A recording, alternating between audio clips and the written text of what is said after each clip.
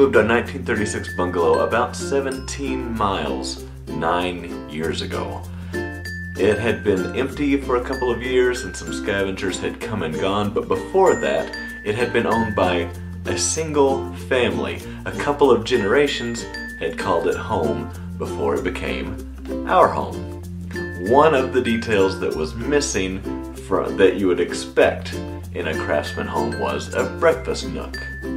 And so this year we remedied that.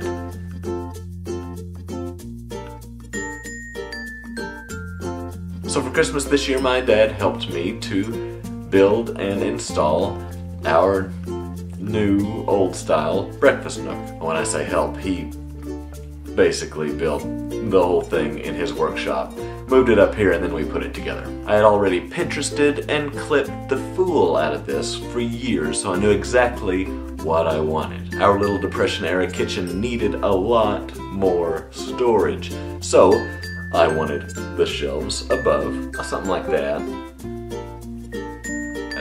Under the benches I needed room for all those small appliances that they didn't have back in 1936. And honestly, we still don't really need them, but the Easy Bake Oven takes up a lot of space. And then I couldn't resist the old pig bowl in a drawer.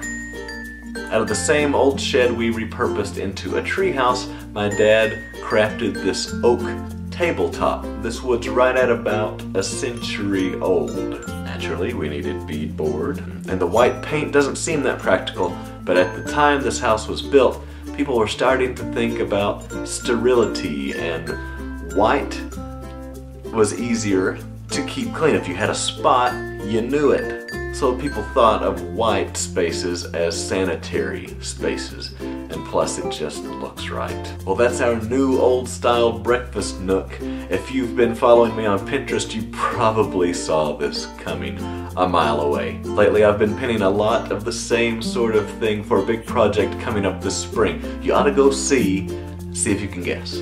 There are a lot more home and farm projects coming up. If you subscribe right there, you'll see them as they come. Life's what you make it. Let's get our hands dirty.